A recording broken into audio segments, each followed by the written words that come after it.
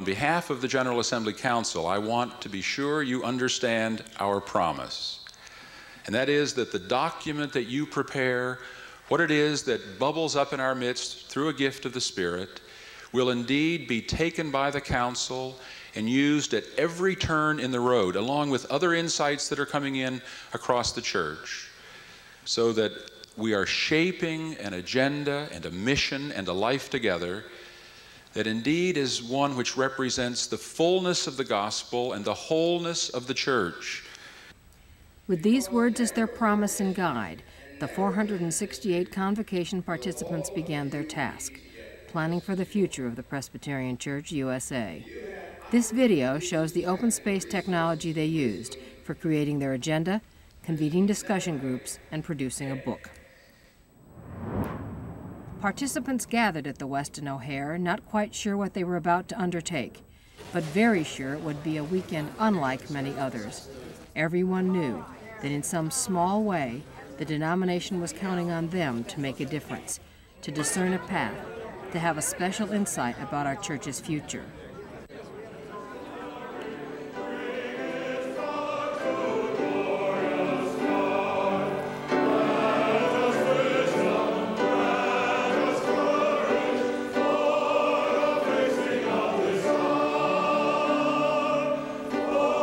The convocation began with worship.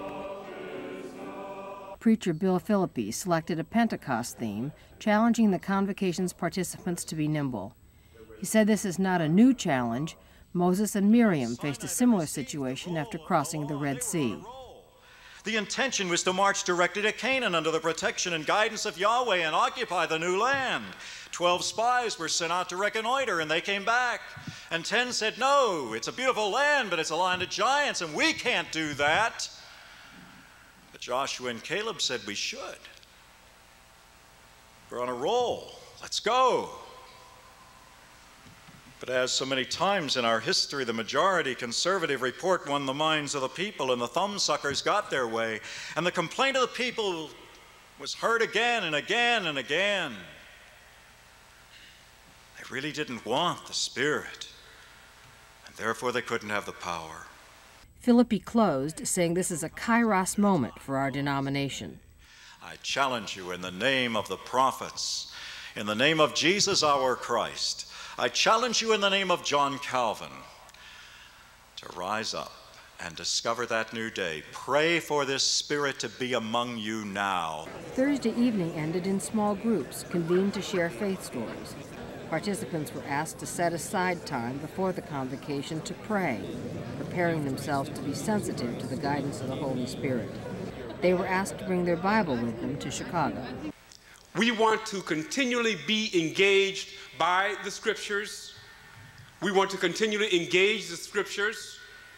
We want to pray together and also have some time to be quiet and to let the Spirit speak to us and to be intentional about that. Base groups of 5 to 8 people formed randomly, scheduled their own daily meetings, and became the center for Bible study and prayer. Open space technology provided the framework for the remainder of the convocation. Friday morning, consultant Harrison Owen asked participants to center themselves. Just take a long look at all the resources and richnesses right here. And then while you're doing that, you might want to think about what would all of this look like if it all worked? Not open space. I mean us, this world, this church. What would it really be like if it all worked? Because today we put all of you together with that question.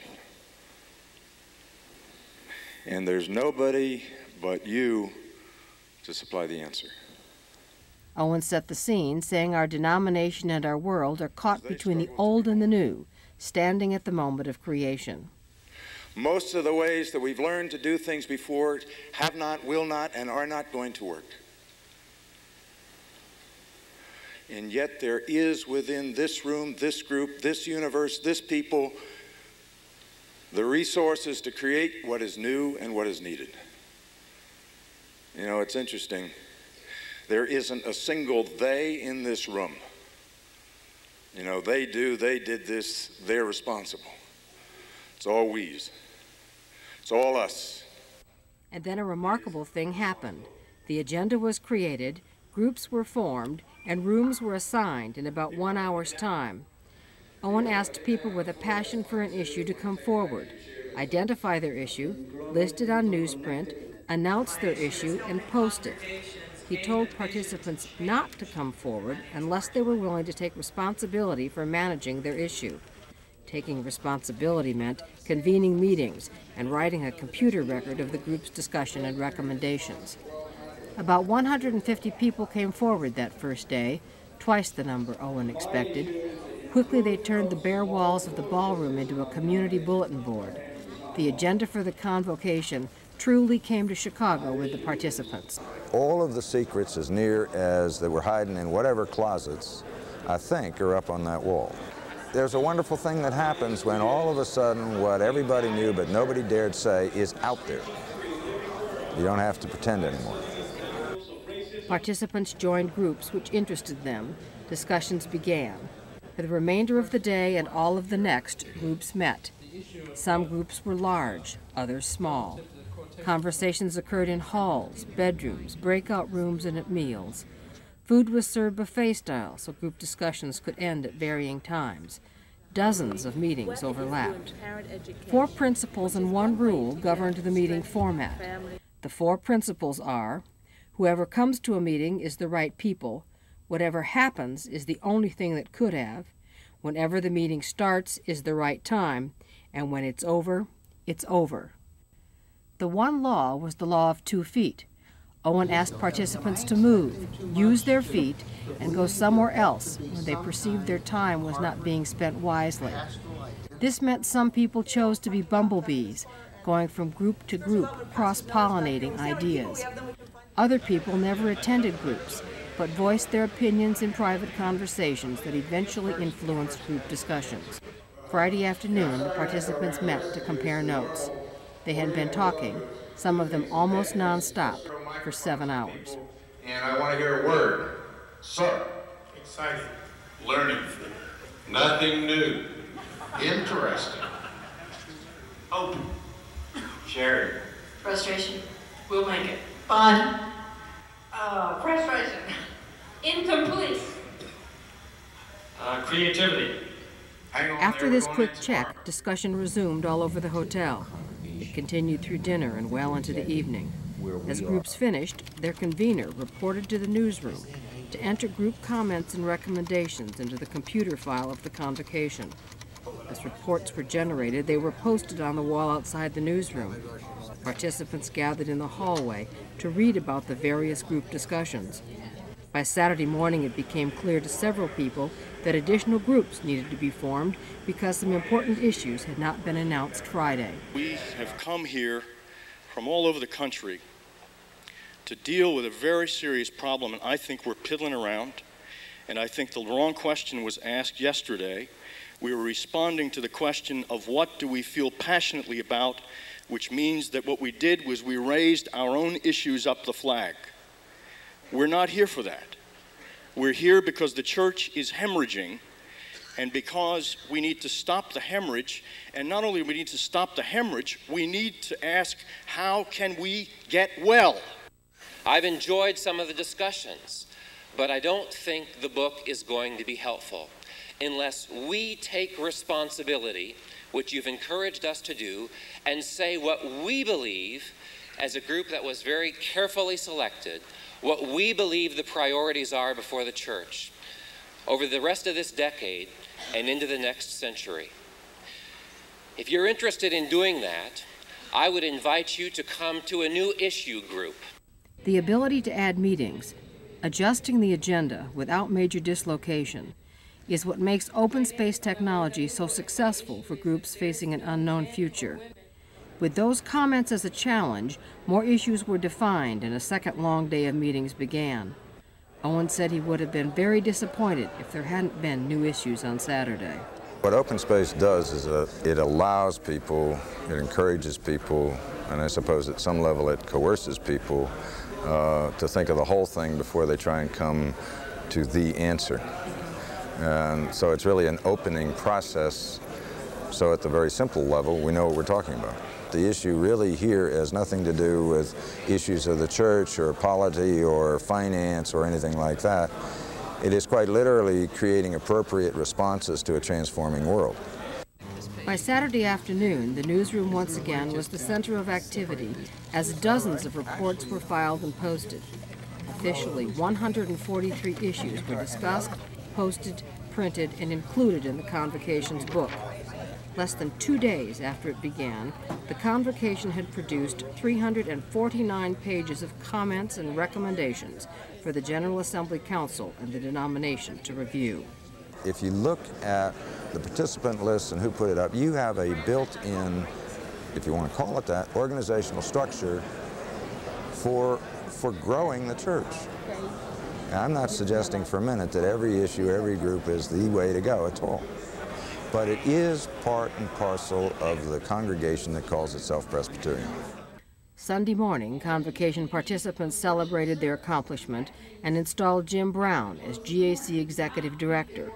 He and Council Chair Martha Martin received the first book.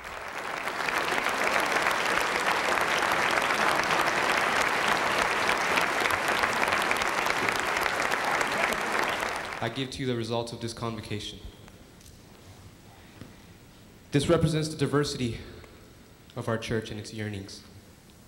This represents the spirit among us in these last 2 days. Our prayers go with you. Weave them into God's prayers. We look forward to hearing from you.